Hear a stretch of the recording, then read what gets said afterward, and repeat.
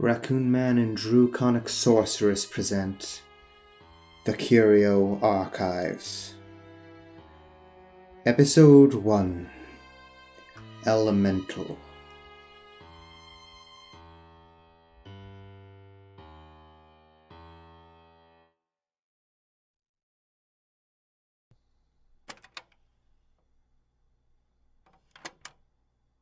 Testing. Can't believe this thing still works. Alright. I'm Khnnin Maz. I work for the Curio Institute, London, an organization all about cataloging and researching information about the paranormal and strange.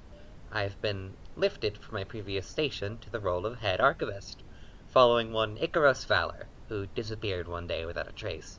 Fucking spooky, eh? I've been with the Institute maybe 2 years now? I was just a research assistant most of the time, and a lot of it was spent sorting through frankly useless paperwork. Half the time I just sat back and marked yes mindlessly and didn't change anything. Most of our work is ineffective. My belief in the supernatural is resolute, but I don't think there's much of anything we can do about it without being it. The very rare cases we get where someone experienced something real can't be bureaucracied through. They require action we can't provide. I sit now in the main archivist room, surrounded by shelves and shelves of neatly placed binders stuffed to the brim with papers. Statements, I gather. My work is mostly already done for me, honestly. The last archivist much better at this than I will be. As I go through old statements, I will surely make a bit of a mess. All that remains to be finished is whatever new statements come in, and a specific box of statements I left under my table. I found it on my desk on the very first day of work. There are some tapes accompanying some statements as well, not all of them. For my overall ease, I will be recording all the ones in the box onto the tape recorder that's been left behind, the one I'm talking into now. Using my laptop has been strange. I work with 2 other people here in the archives, Adele and Orpheus. Adele is an interesting lady. She used to work as an assistant in the same branch as me, and when I got the promotion, I decided she could be helpful, as long as she keeps telling the truth and her penchant for seeking out the supernatural stays minimal. Orpheus is more of an enigma. From the people I've asked, he seems to be related to the last archivist, and I get the distinct impression that he's not the happiest with me getting this promotion instead of him. I can't disagree with the guy. Adele will be working alongside our police contracts for whatever information we can find there. Orpheus will be going out to see if he can find the people we take the statements of, and otherwise just find out where they've been and what they're doing. If I'm interested enough, I might do some research into a statement as well. Maybe the mythology behind it, as the supernatural is prone to compare. There's that half of my life story. I guess if we want supernatural, I can give the other half. Or at least a part of it. How do I start this? Statement of Khnnin Maz, regarding his childhood and how he obtained his scarred hands. Original statement given August 1st, 2022. Audio recording by Khnnin Maz, new head archivist of the Curio Institute. Statement begins. I wouldn't consider my childhood bad, but I certainly wouldn't consider it normal. The 2 important facts are as follows. 1, my dad's the founder of a company. He's not some megacorp CEO, but he's not running it all on his own either. And 2, I didn't grow up with 2 parents. I grew up with 7. From the beginning, I've been used to expectations, and I've been used to people. Each of my parents imparted something different onto me, be it my dad's worrying or my step's smoking habits. My family has one big connecting tie. The arts, or similar things therein. Every single one of them, be it my parents or my sister, all have some hobby or art that they focus on and inevitably excel in. Growing up, my dad was my role model. Be it his ability to manage hundreds of people, and always charm them to his side when I sat in on his meetings, or his ability to sew and quilt, always a blanket around when I felt cold or lonely, kind of like a hug. I couldn't think higher of him. I wanted that strength, that talent. That led into my rebellious streak. Until I was 13, I held that same hero worship for him, but it changed eventually. I became bitter. spiteful. Unlike them, there was nothing I was really adept at, and I tried my hand at everything. I could do quilting better than the other things I've tried, but okay wouldn't cut it for me. They didn't make it worse or anything. They tried to tell me it was alright, but I just couldn't see beyond that feeling, that inadequacy. So I started to bite back. I started to fight at my parents and get into trouble. I started to loiter after school, and I started to smoke. I think I was 15 when it happened, when I cut off from my dad during a shopping trip and just started walking away. I came upon an alley, and just wanting to get away from it all, I walked inside and leaned against the wall. I pat myself for the pouch on the inside of my coat where I hide my cigarettes, and pulled one out. I looked for a lighter, but couldn't find one. I heard the click of a metal Zippo lighter across from me, and looking up, I saw the man who had changed my life. I never learned his name, not even after everything was done, but I don't think I'll ever be able to forget him. He had platinum blonde hair, long and scraggly down his face. His clothes were fancy, but in a way where you wouldn't be able to tell if you weren't aware of brands and stuff like I was. They looked simple, almost raggedy. Black, tattered pants, white clean shirt, and long, baggy brown trench coat. The entire time I interacted with him, he had this smile on his face. It was full-teethed, fake and clean, but there was this undertone to it all.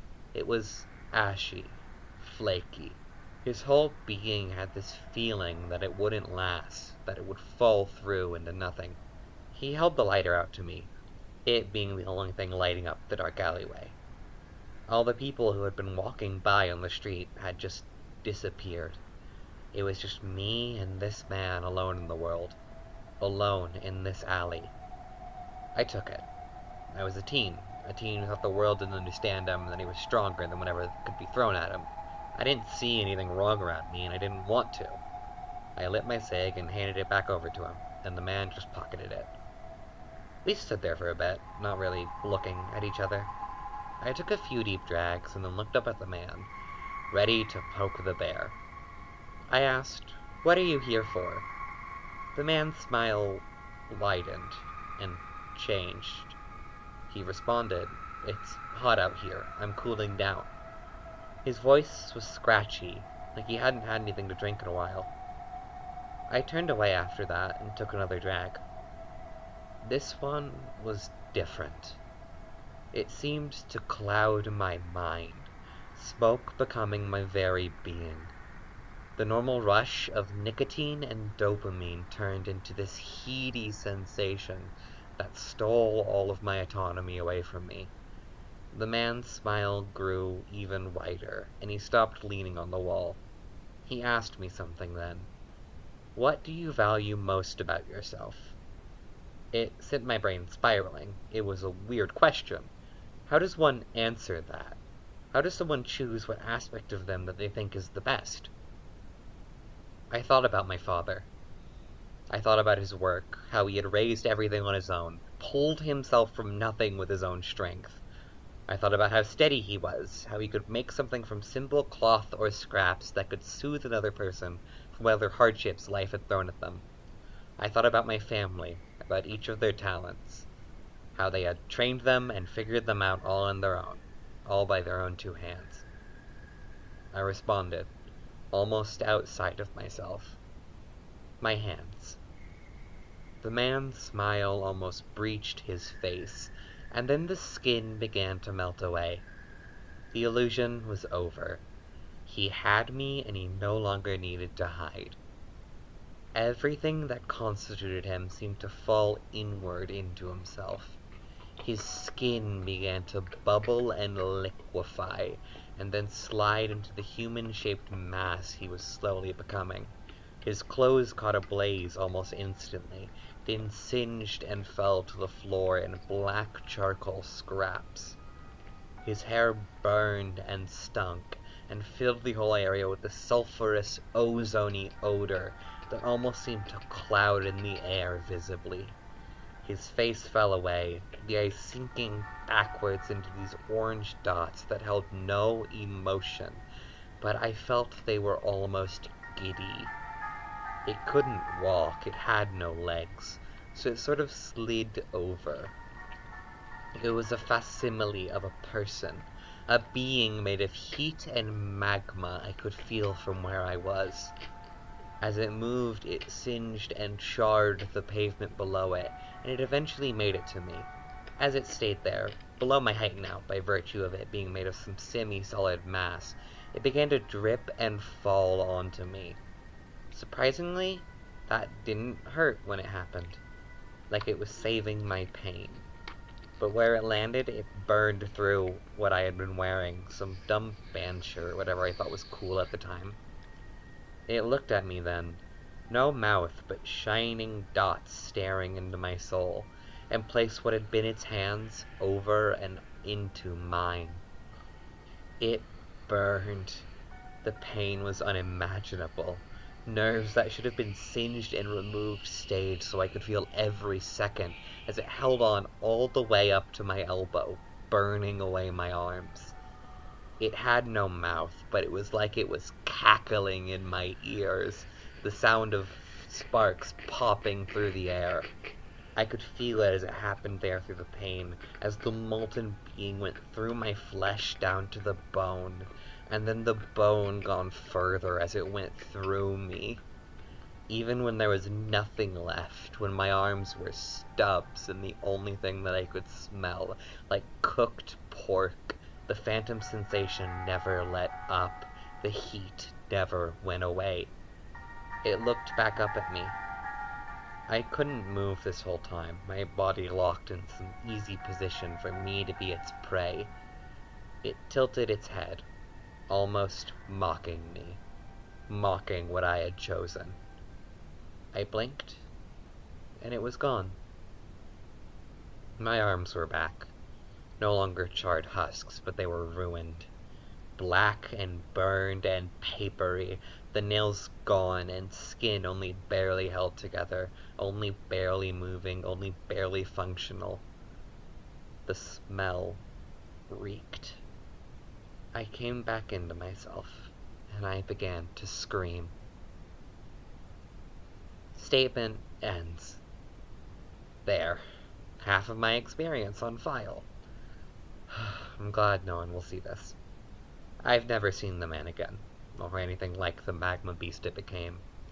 Officially, I am marked down as having run into a nearby burning building to help save the people trapped inside.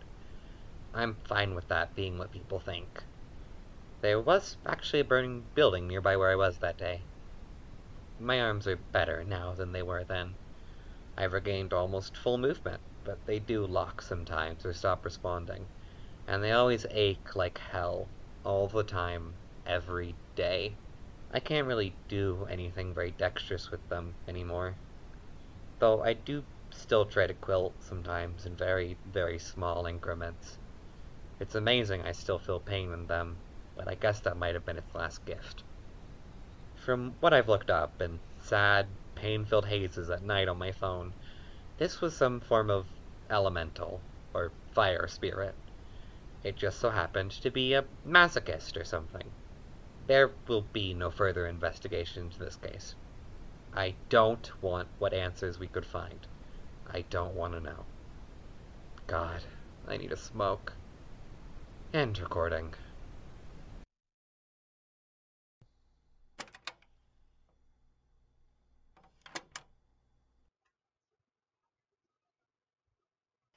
The Curio Archives is a fan work created by RaccoonMan and Draconic Sorceress, based on the Magnus Archives by Rusty Quill. It combines original characters which have made their home on this channel with the elaborate horror universe created by Jonathan Sims. Please support the official release by listening to it on rustyquill.com and consider donating to their Patreon. They deserve it. This episode starred RaccoonMan as Khnnin Maz, the Archivist. Thanks for listening.